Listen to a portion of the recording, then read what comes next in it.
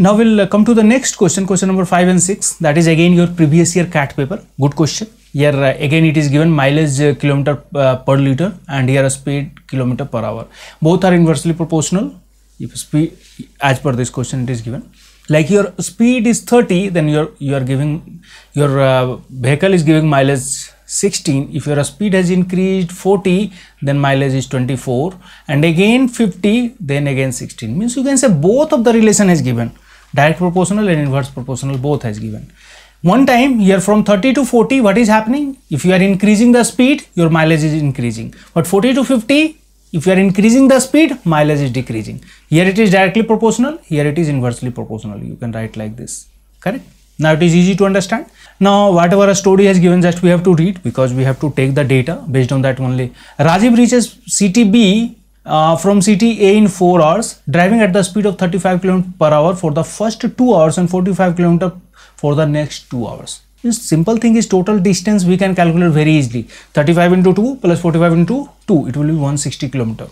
Aditi follows the same route. Route is same means distance is constant. Route is same means distance is constant. Maybe a speed will vary, but route same, anywhere it is written means distance is constant. Aditi follows the same route but drives at the 3 different speeds, 30, 40 and 50, covering an equal distance in each speed segment. C is going with equal distance, like whatever a speed. Here total distance is 160. Then C has divided this speed, this total distance in 3 segments, 160 by 3, 160 by 3 and 160 by 3. Every segment C is going, this is 30 km per hour, this is 40 km per hour, this is 50 km per hour. This question is telling. If the 2 cars are in similar with petrol consumption, if consumption of petrol are same like kilometer per liter, that is giving your mileage, means in 1 liter how many kilometer will go, that will give you the mileage. So in the figure below, like here, then based on this data is distance total. What we got here? Distance total 160. Distance is constant for Rajiv and Aditi. Rajiv and Aditi going by same route, means same distance they will covered. Rajiv is going 2 hours with 35 km per hour and next 2 hours 45 km per hour. Aditi is going whatever distance is there, C has divided in 3 equal parts and each distance part is going with the speed of 30, 40 and 50 respectively. Then just we'll read the questions. The quantity of petrol consumed by Aditi for the journey.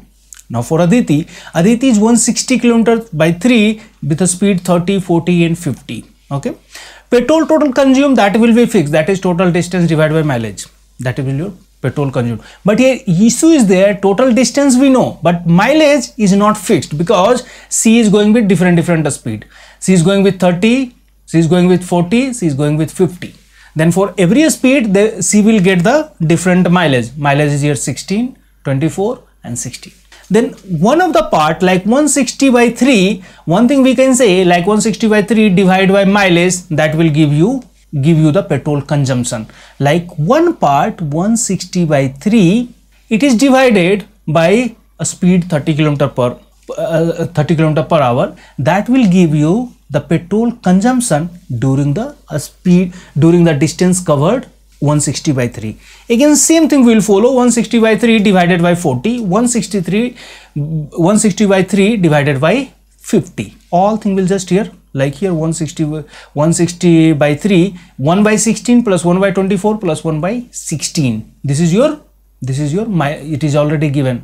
Here it is mileage 1 by 16, correct? This is 1 by 24, this is 1 by 16. Just we have to divide distance by mileage. This is your distance.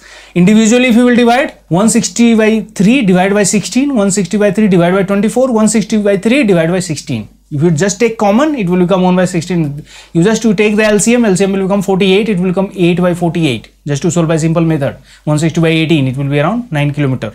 Why we can say it is around 9 km? Because 180 will be if it will be 180, it will be exactly 10. 180 minus 18, 162, it will be exactly 9. It is little less than 162, means around 90. Around 9, whatever choice is there, only one choice we have, 8.9. Then directly we can mark 8.9. Or if we want to convert like this, all technique already we know through Vedic math, 2 is less, 160, 2 and exactly you have to bring 160. How much less? 2. 2 will be approximately 1.8. 1.8 is approximately equal to 10%. 10% means it will be 0.1 will be reduced in 9. It will become 8.9. exactly also you can just calculate